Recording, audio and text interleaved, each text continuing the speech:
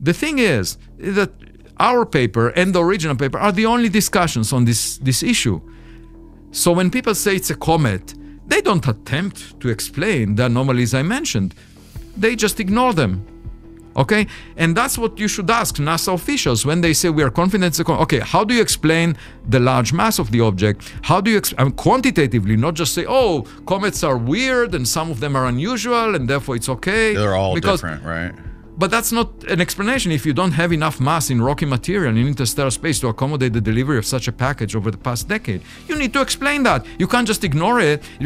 This is not politics. We are talking about science here. Right. And you have to think. You can't just... So you can't just be a bureaucrat that makes statements and everyone should believe you because of your authority. That's not the way science is done. We all know that the Church, the Vatican, apologized and admitted 350 years after Galileo died that he was right.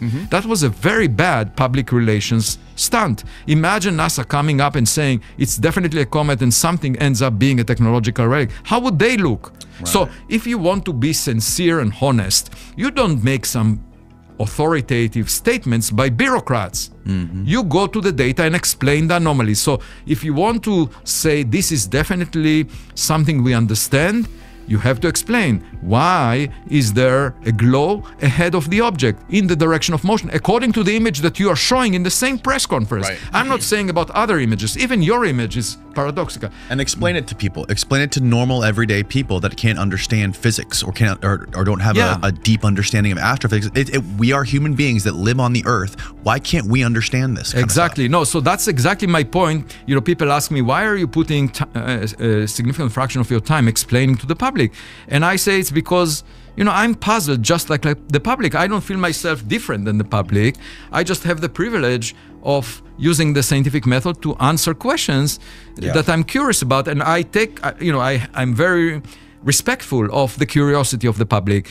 As the interstellar wanderer 3I Atlas races through our solar system, astronomers have worked urgently to understand its nature before it disappears forever into the void. Having been observed for months through Earth-based telescopes and major space observatories, it remained a mysterious fragment from another star system whose size, structure, and internal composition resisted easy classification. That uncertainty made the early November 2025 observation by the JUICE spacecraft all the more astonishing. JUICE, bound for the icy moons of Jupiter, briefly turned its navigation camera toward the object, capturing what should have been a routine frame meant only for spacecraft orientation. Instead, the camera revealed 3I Atlas wrapped in a clearly defined luminous coma and flanked by what appeared to be two distinct tails. An object previously considered a faint, distant smudge had suddenly revealed itself as a dynamically active comet. The moment marked a turning point. For the first time, astronomers could witness fresh material, ices and dust preserved from a distant planetary system being released under the warmth of a star it did not originate from.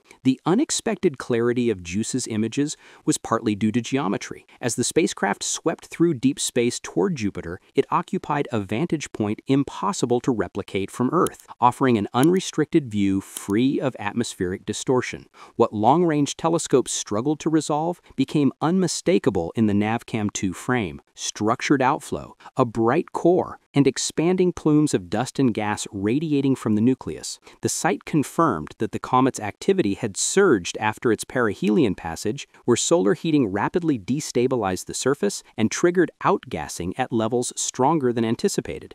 Astronomers immediately began combing through the data, using JUICE's snapshot as an anchor point for interpreting months of previous observations, subtle brightening trends, tail formation, and odd polarization signatures that had been tentatively reported suddenly made sense. The comet was shedding material vigorously, and it was doing so in ways that set it apart from the comets native to our own solar system. This activity manifested in several unexpected forms. The growing coma detected in the raw frames suggested that volatile gases, not just water vapor, but a mixture of carbon-based compounds, were expanding rapidly around the nucleus. The elongated structures jutting outward hinted at two distinct processes at work: a dust tail composed of small grains pushed gently by sunlight, and a plasma or ion tail shaped by interactions with the solar wind. Observers also reported evidence of a weak antitail, a phenomenon that arises only under rare geometric circumstances, where dust particles appear to stream toward the sun rather than away from it. Such features are commonly associated with intricate grain dynamics, telling scientists about the particle sizes and emission directions. In this case, the antitail hinted at a dust distribution that differed from the norm. Combined with the unusual intensity and angle of the gas tail, 3I Atlas began to look less like a standard comet and more like an object shaped by chemical and physical conditions far removed from those in our solar system. As researchers dug deeper into observational data from ground telescopes, JWST, and ESA facilities, a clearer picture emerged of just how chemically distinct 3I Atlas was. Infrared spectroscopic data revealed that the comet's coma was dominated by carbon dioxide, with water vapor playing a surprisingly minor role, an inversion of what is typically seen in comets warmed by the sun. Carbon monoxide and OCS were also detected, along with dust and ice grains whose reflectance properties suggested unfamiliar mineralogy. These findings implied the comet originated in a protoplanetary environment extremely different from the sun's. Perhaps it formed far from its native star in a region cold enough for CO2 and CO to condense in large quantities. Or perhaps it came from a carbon-rich disk where chemical pathways diverged from those common in sun-like systems. Polarimetric observations pushed the mystery further. The comet exhibited a deep and narrow negative polarization branch, a scattering pattern not observed in solar system comets. This pointed to dust grains with shapes, mixtures, or porosities that do not match any known cometary populations. Interstellar comets were expected to be unusual, but the degree of deviation suggested something far more exotic. It was in this environment of emerging anomalies that Harvard astrophysicist Avi Loeb advanced a more provocative interpretation of 3I Atlas, arguing that the object displayed too many peculiarities to be comfortably categorized as a conventional interstellar comet. He began by highlighting the non-gravitational acceleration detected near perihelion, an effect typically explained by asymmetric outgassing in natural comets. Yet in this case, the acceleration profile did not match what would be expected from the levels of mass loss inferred from its coma and tails. Loeb noted that the direction and magnitude of the acceleration appeared inconsistent with the observed jet morphology, suggesting that something other than outgassing might be influencing the comet's motion. Combined with the strange geometry of its sunward-directed jets and the observed plume structures, which seem to imply a level of collimation and stability unusual for a natural body, 3I Atlas already appeared to sit at the fringes of known comet behavior.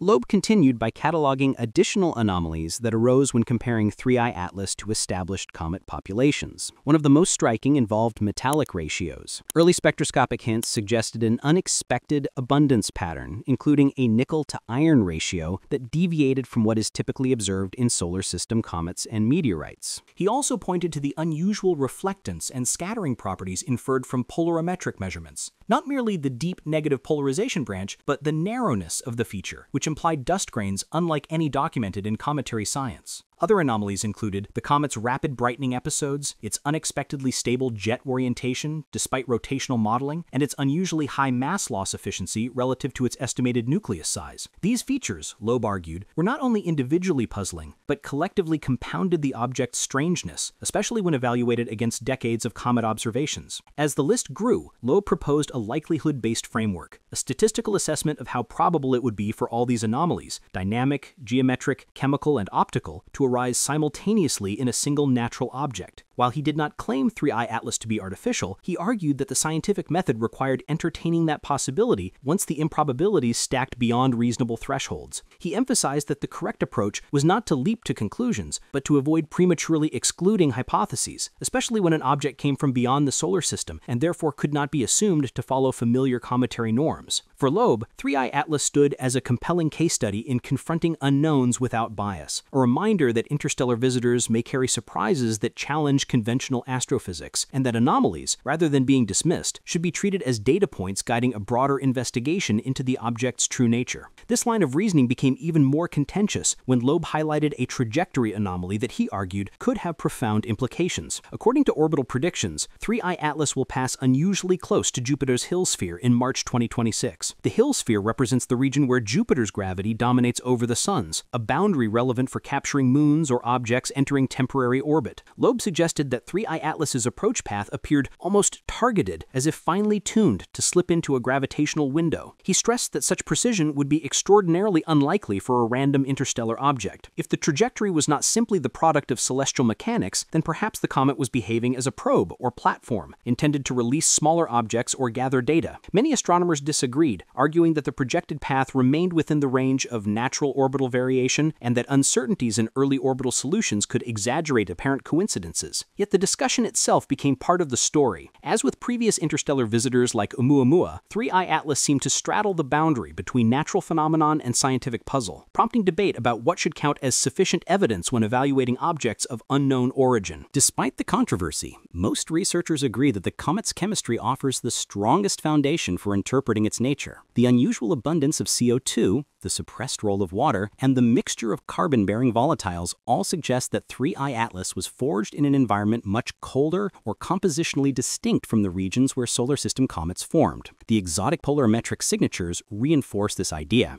Dust grains reflecting light differently from any known comet hinted origins shaped by unfamiliar radiation fields or collision environments in its distant parent system. Some models propose that 3I Atlas may represent a rare type of cometary body expelled from the outermost regions of a cold exoplanetary system. Others suggest that the diversity seen among the few interstellar objects detected so far, Oumuamua's oddly elongated shape, Borisov's unusual composition, and 3I Atlas's chemical and optical anomalies, reflects a wider plurality of planetary system architectures across the galaxy. In that sense, each visitor acts as a small frozen messenger, carrying a sample of materials shaped under conditions no spacecraft has ever reached. What sets 3I Atlas apart from its predecessors, however, is that its activity was captured directly by a spacecraft.